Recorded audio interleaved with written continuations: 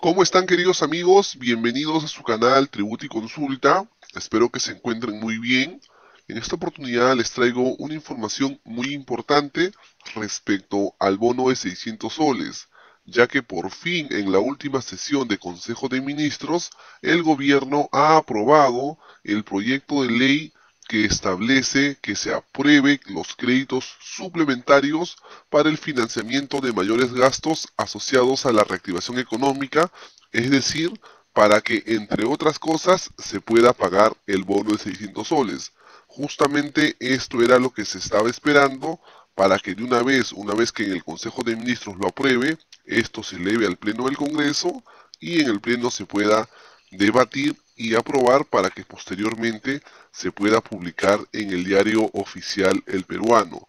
En la primera disposición complementaria de este proyecto de ley establece lo siguiente: autorizar el otorgamiento de un bono excepcional por única vez de 600 soles para los servidores de los regímenes de los decretos legislativos 276, 728, 1057 y de las leyes 30.057, 29.709 y 28.091.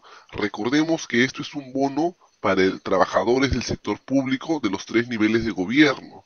Y justamente lo que se necesitaba es que esta propuesta, porque todo estaba en propuesta y anuncio por parte del gobierno, se haga concreta en una ley. Si bien es cierto, esto todavía no es una ley, es un proyecto de ley. Para que sea ley tiene que publicarse en el diario oficial del peruano y ya se ha elevado en este caso al Pleno del Congreso de la República para que se debata lo más pronto y ahí puedan aprobar este crédito suplementario, para que con este crédito suplementario se pueda financiar el pago de este bono.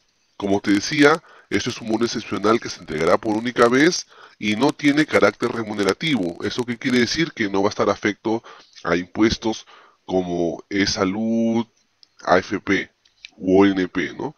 Ya que no forma parte tampoco, eso hay que hacerlo claro, también no forma parte para el cálculo de los beneficios laborales, ¿ok?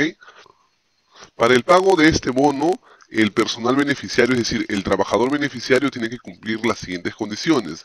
En caso labore para el gobierno nacional o gobierno regional, en este caso la persona ha tenido que tener vínculo laboral al 30 de junio del 2023. ¿Ok? Si de repente tu vínculo laboral con la entidad terminó antes del 30 de junio, en este caso no te corresponde el bono. Si terminó después del 30 de junio, también te corresponde el bono, por más que no tengas vínculo actualmente con la entidad, ¿ok? Y de igual manera, para los trabajadores de los gobiernos locales, el requisito es que debe haber cumplido un vínculo laboral al 30 de junio con la entidad y debe encontrarse registrado en planilla en el PDT Plame. Bien, entonces, queridos amigos, simplemente a esperar que el Congreso pueda aprobar lo más pronto en el Pleno esta iniciativa del gobierno y posteriormente que se pueda publicar en el diario oficial del peruano. No te preocupes, que yo te voy a brindar toda esta información cuando se haga en su momento. Como siempre, esperando que les haya servido mucho. Hasta la próxima. Cuídense.